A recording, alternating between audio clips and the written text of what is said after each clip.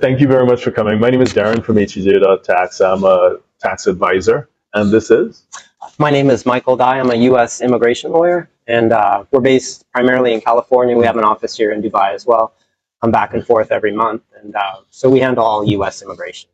And then our team would help with pre-immigration tax planning, and then once you actually make the move, compliance to actually doing the tax returns in the U.S. and any other jurisdictions to which you may be exposed. What should they do if they haven't been tax compliant?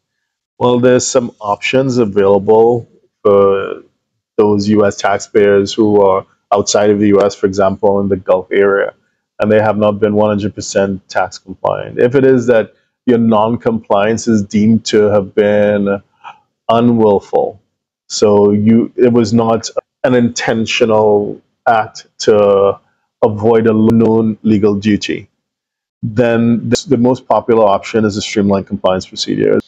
Basically, the statute of limitations is 3 years, so you backfile returns for the 3 years for which your due date has already passed. And if you have shares in a free zone company or whatever, all the informational returns are done simultaneously, as well as the foreign bank account report, because as a U.S. taxpayer, you're also required to disclose all the bank accounts that you have outside of the U.S., all accounts in the Gulf. It may not be, there's no correlation between taxes owed, so you're not going to be taxed on it. But as I mentioned earlier, the U.S. government is really big on knowing what you're doing, especially post 9/11.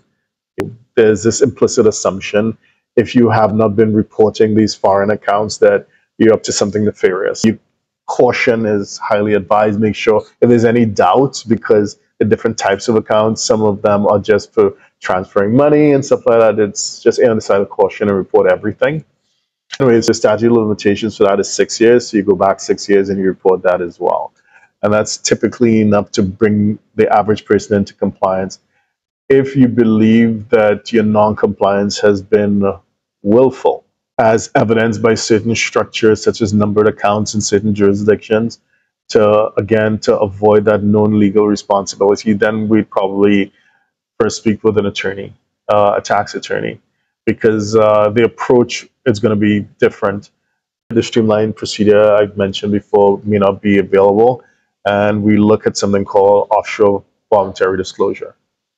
But regardless of what your situation is, there is a pathway towards compliance. Don't worry.